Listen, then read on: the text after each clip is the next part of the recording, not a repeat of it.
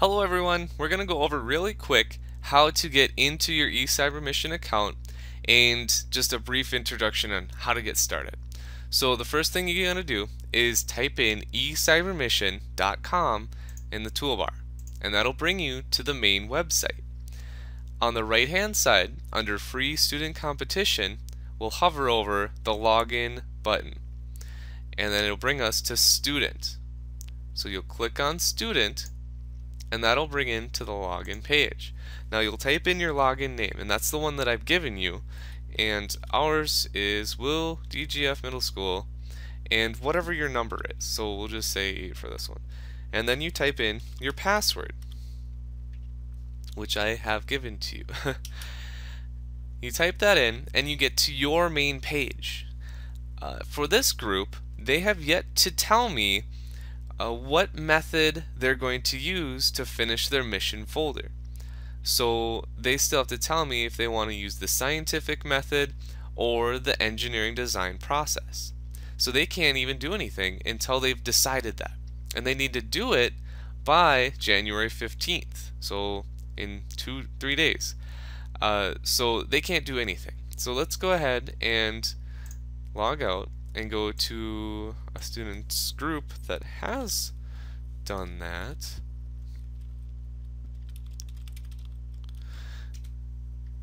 And we notice that it's changed. We have a link now. It says Manage Mission Folder. And if I click on that, it'll bring me to this page. This is where I complete everything. So right now I'm on the overview page. It shows my members of my team, my name, and my challenge and method that I'll be using, my mission challenge, and what I've completed. So I have the team collaboration, the engineering design, and the community benefit. And so far in this group, I only have completed, or they only have completed, 1 out of the 12 questions, and 0 for the other 2. It's kind of showing me how far I've come and how far I left to do.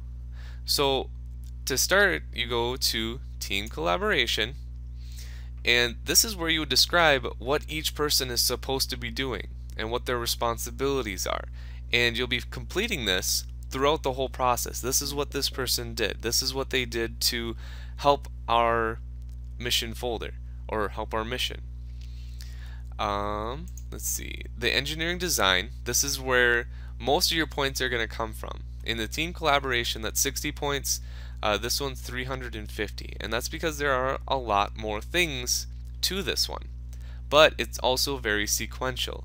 The first thing you're going to do is, what is your problem that your team's trying to solve, and list 10 resources, websites, journals, periodicals, anything, and you put those there, and it just keeps going on and on and on until, you know, drawing your conclusions after testing, stuff like that. So that's your engineering design, and the more thorough you are, the more information you have, it's just the better it's going to look. The community benefit, this is where you're going to say, how is this going to benefit the community? How is this problem going to get solved?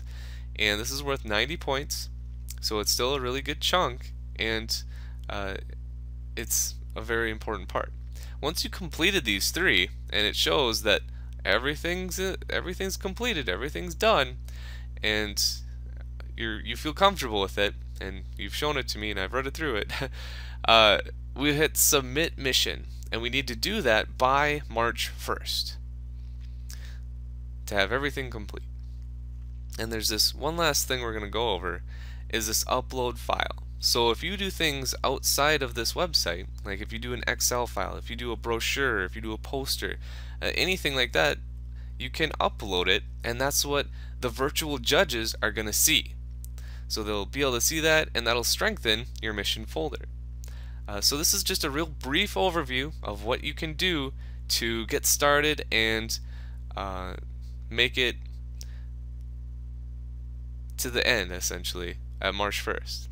And don't forget these team resources. They're great resources to help you strengthen your mission folder. It kind of helps you as a guide, that sort of thing.